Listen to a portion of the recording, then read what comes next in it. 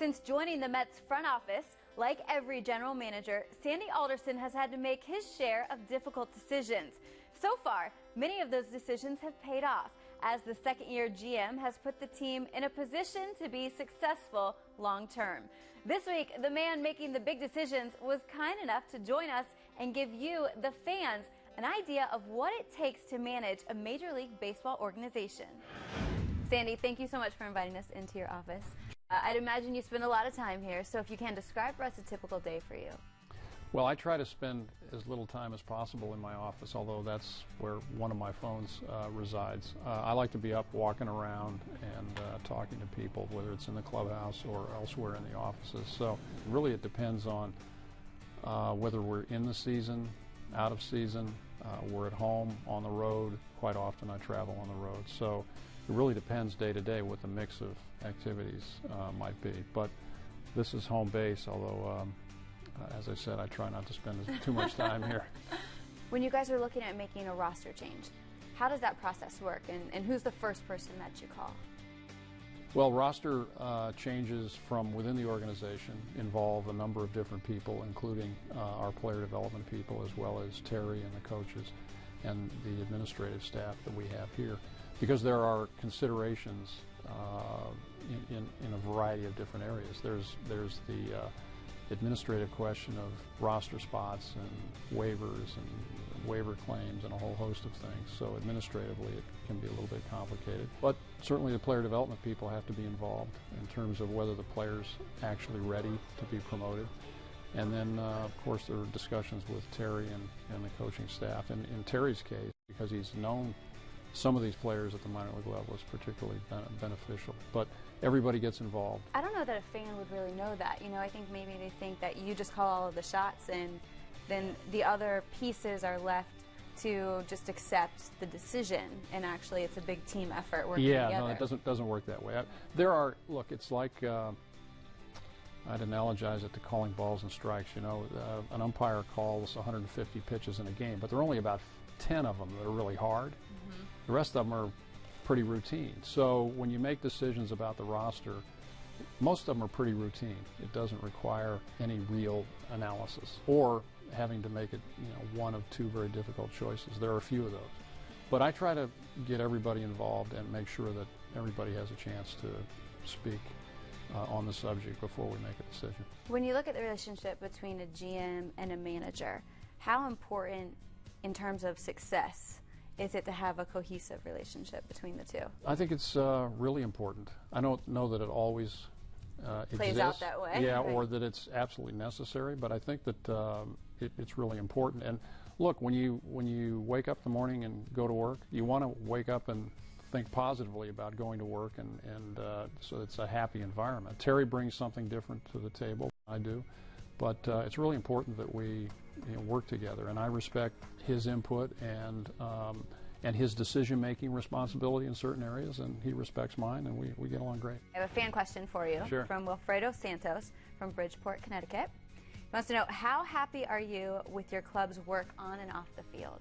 We're a very hard-working team. Terry and the coaching staff work hard every day. They're here early. And the players themselves work hard, too. Just as an example, our catchers are here about noon every day working on a game plan for that night's game. But all of our players are interested in extra hitting, extra fielding practice, and that's part of being a young team. The staff knows that the development process continues, and the players, I think, know they've got a lot to learn and are working at it. You were the GM in Oakland and then CEO in San Diego. Now that you're a GM in New York, yeah. Is there anything strikingly different? The striking difference is the amount of interest there is in the Mets, and that's true of the fans as well as the media. And I think that's a good thing. I mean, the media is well-versed. They understand the game.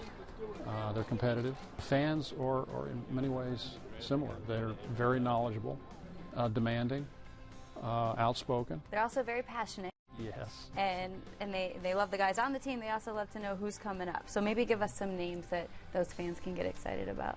Well, one of the big names that has been discussed over the last close to a year is Zach Wheeler, whom we acquired from the San Francisco Giants, and he's one of our top prospects now. He's pitched very well at Binghamton in AA, and probably will be moving at some point later this season, but he's been excellent. Matt Dendecker, center fielder, we just moved to AAA. So I think our system is improving.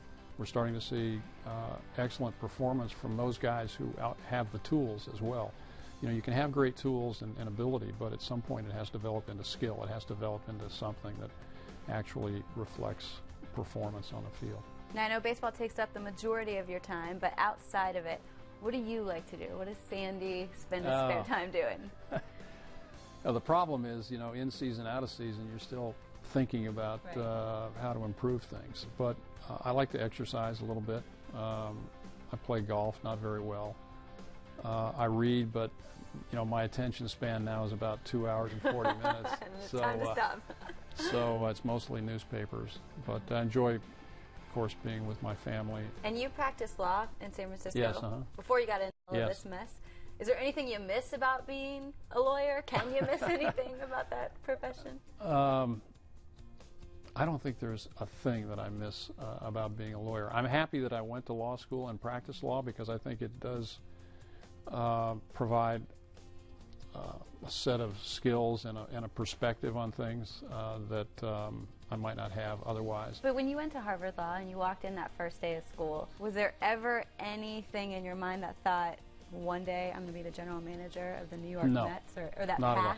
It wasn't really even conceivable at that time, because when I got involved in baseball, by and large, everybody who was a general manager had either played the game, which was fairly rare itself, or had grown up in the game. Before that time, when I got involved, which was very fortuitous, I just happened to be working for the Oakland A's on a project. No, I assumed I would be a lawyer or, you know, shift into some other business, but never anticipated the sports business. And at one point you were a professor. Well, I did teach sports management at Berkeley, which was great. I enjoyed that. I did it for about a year and a half, undergraduates and graduate students. Who on this Mets team would have been a good student in your class? Well, Chris Young would have been a good student, but I had a broad range of students. I had athletes in the class. I had you know, the stat geeks. So maybe Daniel Murphy would have been a good student. I don't know.